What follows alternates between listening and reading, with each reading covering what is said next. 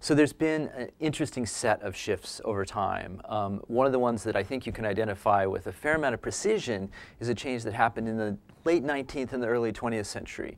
After sort of colonization and conquest of Indian people was complete, the older stereotypes of Indian savagery and violence really gave way to the much more sort of placid, friendly kind of stereotypes about Indians as being natural primitives.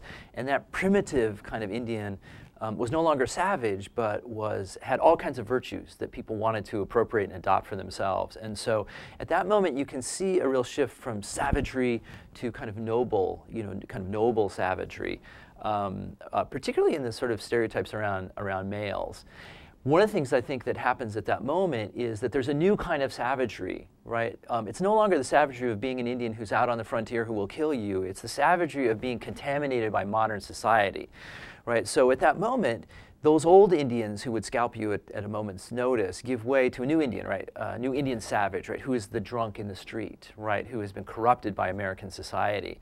And the positive stereotype kind of reverses, right? Now the positive stereotype is the Indian who's been untouched by civilization, right? Who is still pure and natural. And that carries forward for most of the 20th century.